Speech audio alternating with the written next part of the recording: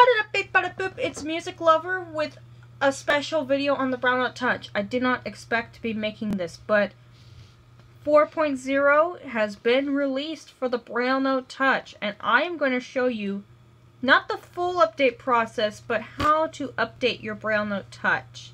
I will be talking about like what it does as it updates and what you'll see.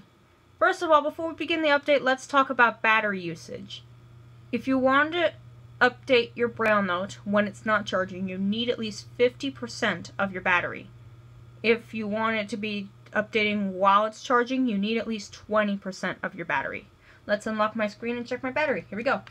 Locked, 4:34, Monday, July 31st, 4:34 p.m. Device unlocked. Main menu.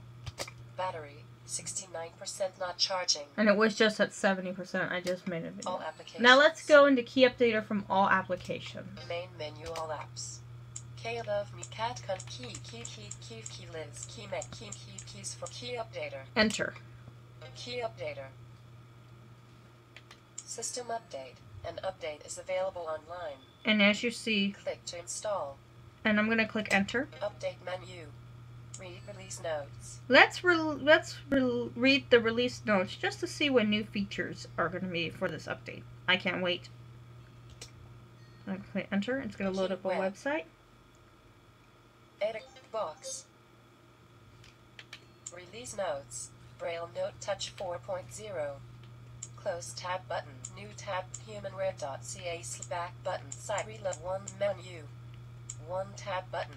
Menu. Release notes. Braille Note Deutschland Französisch Braille Note Touch version 4.0 Release notes heading level 1. As usual, Braille Note Touch version 4 is a free update for existing Braille Note Touch users.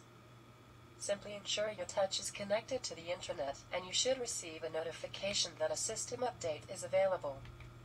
If you do not receive such a notification, you can manually start the update by opening Key Updater from the All Applications menu. New features, heading level 2. Now this is going to be interesting. New features. The Braille Note Touch can now be encrypted. From the Android system settings, open the security menu and ensure you have created a lock screen password. If you use one. Open the Encrypt Tablet menu and with the device connected to power, press the Encrypt Tablet button. The encryption process can take an hour to complete. Note that encrypting your Braille Note Touch will require you to always enter a password to both boot and unlock your touch. First item, list 3 items. I'm not going to do that. Key Updater gets a huge update. What? In addition to being able to update your Braille Note Touch wirelessly, Key Updater now obtains the ability to update individual apps and services as updates become available. Yes! This allows for 2 major benefits. 1. Anytime an app has an update, the entire system no longer needs to be updated, allowing for much faster updates of apps. Yes! And 2. Humanware will be able to push out updates of apps and features on a faster time schedule. Awesome. App updates coming shortly. That means probably you can turn them off if you don't want to, like YouTube. Key Math now supports the translation of the French math Braille code to perfect looking print math. Okay, I don't know. Last item. Fixes and enhancements. Heading 11. Fixed issues with the most recent versions of YouTube and Google Classroom apps. First item lists 6 items. When using the Touch as a Braille terminal, the input mode will now automatically be set to touch Braille or physical keyboard. Fix the navigation issue in the Options menu, where the top of the list could not be reached. I didn't know about that. New version of KNFB Reader, which supports new languages and updated PDF OCR engine. Nice! Now scanning of existing PDF documents will be significantly improved. Coolio! Traditional Keysoft's navigation now included. Space to move forward, backspace to move back. Oh, this is a huge advantage, guys, because like on the Apex, when you hit space, see? You can't do that, but yeah, now that they add this, this will be a benefit because I always do that. I always love using space and backspace. Fixed a calculator issue when a user's localization is set to Danish where the symbols were not correctly displayed. Last item. Added localizations. Heading level 2. Spanish first item list 4 items. Italian. German. Brazilian. Portuguese last item. Bottom. Alright, these are all the release notes. Let's go back. Update menu. Read release notes. Begin update. Let's begin the update. Enter. Key updater. Downloading update. Release. 0%. Okay, now this is going to take a long while, and I'm going to turn off the speech so you won't hear it. And occasionally you'll get a percentage on your screen. Now I'm going to be talking about what this update's going to do. And I'll tell you, I'm not going to be here for the whole process of the update. Although I could boot up the Braille Note Touch after it's done. I can do another one. If it should take about at least, it's what, 4:40. It should take about at least 30 minutes to an hour. So I might do another update. Now what's happening right now is the firmware is updating.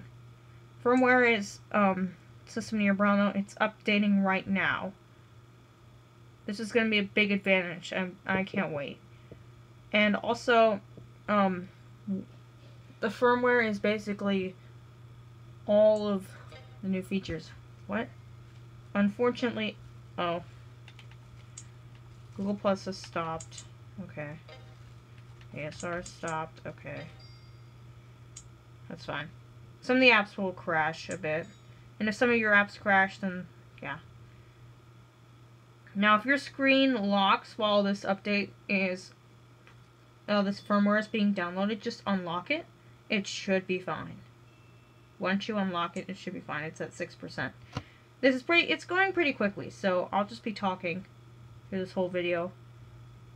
What happens is, it's at 8. It's really going quickly this time. Last time it wasn't going quickly because of my internet connection when I downloaded 3.0. But this is a huge advantage because, first of all, YouTube's going to be a lot better. Apps that you don't want to update can be improved. The space and backspace can now be used as navigation, which is going to be cool. So I like using space and backspace. Not backspace, but I mainly use space. And I haven't played around with it, but I was going to do more tutorials, but now I have more reasons to do more Braille Note Touch tutorials and demos, because now with this new update I can show you what's up and what's going on. Now all the firmware is downloading. Now what's going to happen is you're going to lose, if you have speech on, you're going to lose speech once it's at 100% downloading. Then I'm going to repower it, and your Braille Note Touch is going to shut down. When it shuts down, repower it up, it's going to say starting key soft, the dot will spin, and then your update will install, and this will probably take up to 10 minutes to install. So this is not installing, this is just the firmware setting up, which shouldn't take all that long. Now, let me know in the comments below what you would like to see me do on the Braille Note Touch, or what you think, what your favorite things are about the Braille Note Touch, and other coolio things like that.